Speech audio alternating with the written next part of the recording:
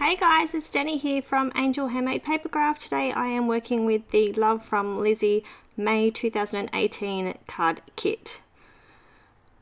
This is my first card for today. I am using the tag from the kit. I am also using the toucan from the kit, the toucan die. I'm just running it through my Sizzix Big Shot a few times with a few of the different coloured papers just to create a little colour for him.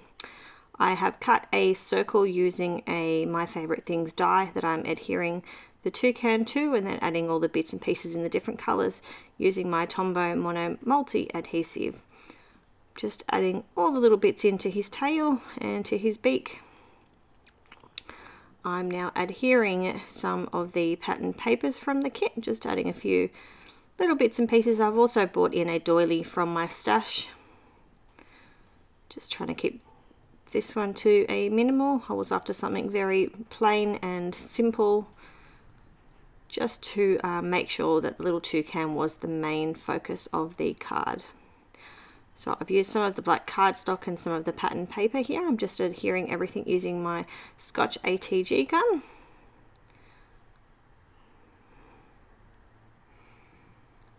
And I've just adhered that to a Twiddly Bits card base using the Scotch ATG glue. And that's card one done. I actually later on decided to add some of the Nuvo drops to the flower, so I've just added that back into the start of the video. Now working on card number 2. So again, I've just cut a piece from the pattern paper. I'm also using a leftover from that last card that I created. I just used my EK Success Cutter Bee scissors just to cut the banner shape into the bottom of that pattern paper. I'm now using one of the flower stamps. I think it's called a hibiscus from the stamp set. So I'm just going to stamp that onto some of the white cardstock using Memento Tuxedo Black. I'm going to colour that in using my Copic markers. I'm just doing a very basic colouring with the Copic markers. Just adding down a base layer first with the lightest red marker. So I think I used R35, R37 and R39. So first I'll add the base layer down first, and then I'll go from darkest to lightest with my markers.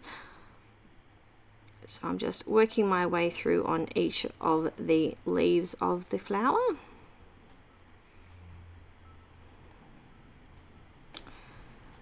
At the start of the video, I did actually have a link up to the challenge that we're having this month. It's the beginning of the challenges for Love from Lizzie. We'd love to have you join in with us. Being that it's the first one, you know, we'd love a few extra entries in, and yeah, hope to have you guys join in with us. So I'm now going in with the R39 marker. What I'm doing is I'm sort of drawing in the edge of the flower. You've got to be really careful with our Copic markers. They tend to bleed a lot. So you've just got to watch the amount of marker that you're adding down. So what I'm doing is I'm adding a little bit of the dark marker to the edge, the outer edge of the leaves. Well, they're not really called leaves, are they? And then to the center of the flower as well. And then I'm just flicking it out. Then I'm going in with the R37 marker, and I'm just carefully flicking the darkest color in from the outside, so just grabbing onto the edge of it as I'm flicking with the new color. Just working my way around. Sorry guys, my camera is actually directly above me, so when I'm coloring in images like this, all you're seeing is the top of the markers. So I do apologize.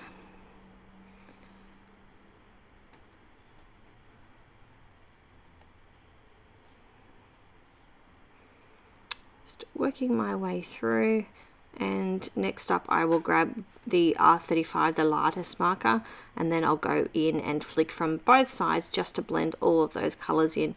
So the reason that I did the dark marker on the outside of the petals, that's the word I was looking for, I do that to make each of the petals look like they are curved, so that they do fall out from the outside of the petal. So that's why I use the darker marker on the outside as well as the inside.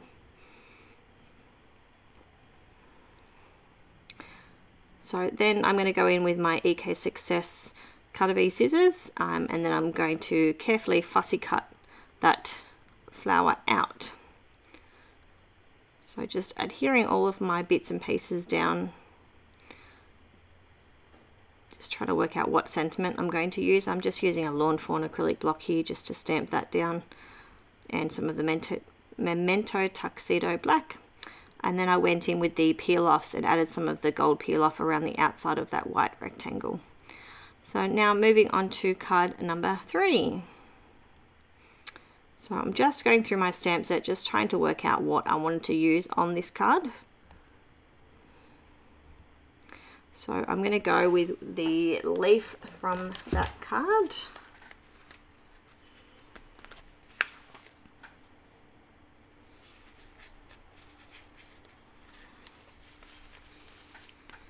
And I'm going to stamp it onto some of that white cardstock using the Memento Tuxedo Black again. Sorry, no, I didn't. I used my Favorite Things hybrid ink because I decided that I was going to use my Tim Holtz Ranger Distress ink markers. You probably haven't seen me use these very often. I very, very rarely use them. They're not usually my thing. I don't know why. Sometimes I don't pick things up very well, and this is just one of them. So I'm just doing very, very basic colouring with these, just going from darkest to lightest, and then I'll just use a water brush just to carefully blend them in together. I do have a full set. Those of you that know me will know that I am one of those people that has full set-itis. I need to have the full set. I can't just buy bits and pieces. That's actually what I did do with the Copic markers, but I think the set of Copic markers is a little bit different considering that the amount of the markers that you do need. Well, not that you do need, but the amount of markers that are available. So just adding all of that in, and then I'm going to grab my water brush and carefully blend all of those colors in together. So you don't need a lot of water to do this. That's why I am just using normal cardstock, because I am can't think of the word, using the water sparingly. Every time I hear that word, it makes me think of Clueless. For those of you that know the movie Clueless, I grew up on that movie, and you will know exactly why. Sporadically is the word that they use in Clueless all the time, but sparingly is so close, that's what it reminds me of every time I hear it. So just working my way through carefully, blending all of those out. I will be cutting the leaf out, as you can see here, so it didn't really matter if I was outside of the lines and things. I could have gone a little bit rougher with my colouring, it didn't matter.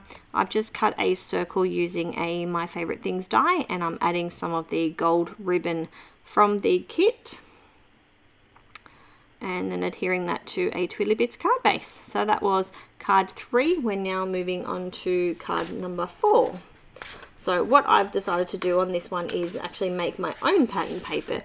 So what I'm going to do is use the Memento Tuxedo Black, and I'm going to do repeat stamping with the leaf. And I'm just using a Lawn Fawn acrylic block. That's the acrylic blocks that I have in my stash. It was easier than using the Misty Stool and having to keep move the image.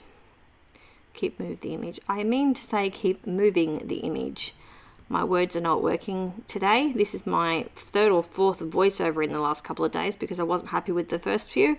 And then I had a few comments about my video being a little bit fast. So I've decided to go back in and edit it and slow it down a little bit. It does go for a little bit longer, but apparently that's what people are happy to watch. So I stamped out the little leaf image again, just on a piece of white cardstock from the kit, and I'm just using my Copic markers. I'm doing a very, very quick colouring on this one because, again, it is going to be fussy cut out, so it didn't matter at all. So now just using my EK Success Cutterbee scissors to cut that out. I've used a sentiment from the kit, but I actually end up changing that, as you can see here, just that it wasn't fitting with the design that I wanted.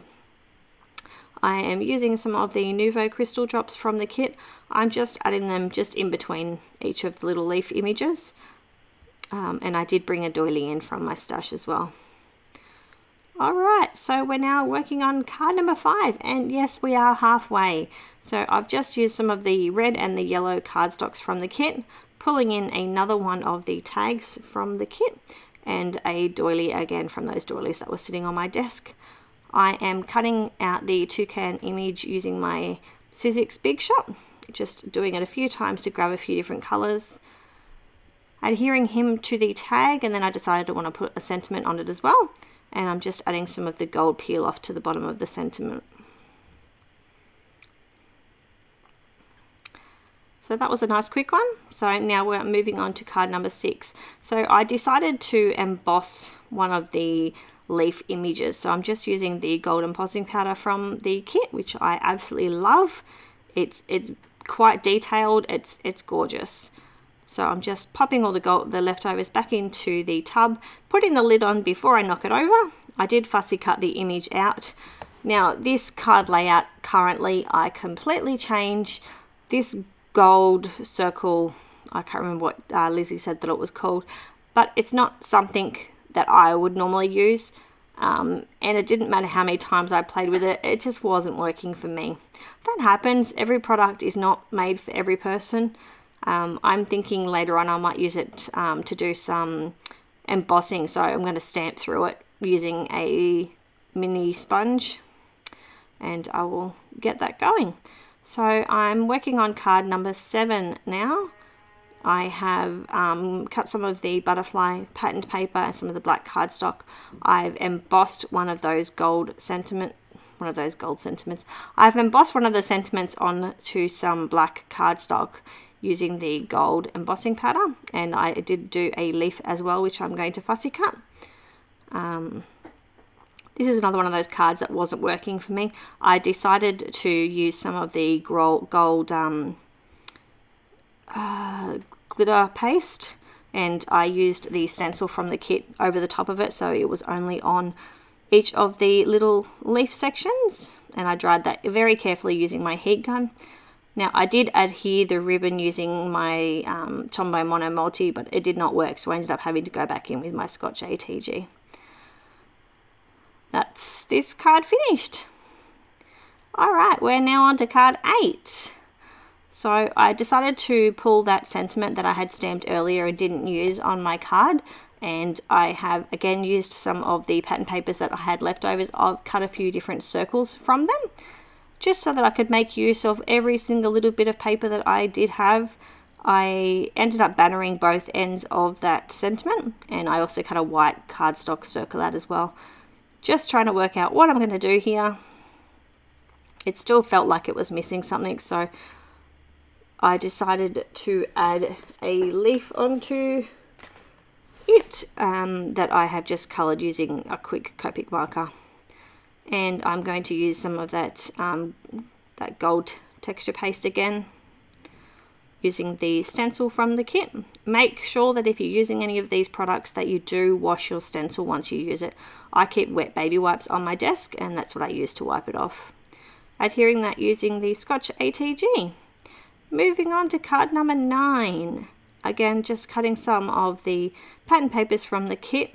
My idea was I was going to cut a circle and pop that into the middle and just use a sentiment, but it still needed more. So I stamped the sentiment down using the Memento Tuxedo Black, and then I decided to stamp some of those leaf images around it. And it finished it. It's what I needed. Sometimes it just needs that little something more. I didn't even colour them. I didn't think that it needed it. I thought it brought them out quite well. So I'm going to adhere all of that using the Scotch ATG gun, and I have also decided to add some of the Nuvo crystal drops that were in the kit, just around little bits here and there. Make sure that you pop this card aside because I have a habit of knocking the drops before they're dry. I do it every time. Thankfully this time I didn't. So I'm now working on card number 10. I'm using some of that gold mirror cardstock and some of the pattern papers from this kit. I am using the For You stamp that I actually stamped out when I was doing one of the other cards that I didn't finish, and then I changed my mind and decided I wanted an embossed one. So I used the gold embossing powder from the kit and just added that as a strip, and I also used one of the toucans that were left over from all the other ones that I had cut out. So here is a photo of all of the finished products. So I hope you guys have enjoyed my video. I apologize again for the last video being so fast. I have slowed this one down a little bit, and I hope you guys will stick with me and keep watching all of my videos. Also, don't forget to join in with us on our May challenge. The link will be at the end of the video, and I will also pop it in the links below.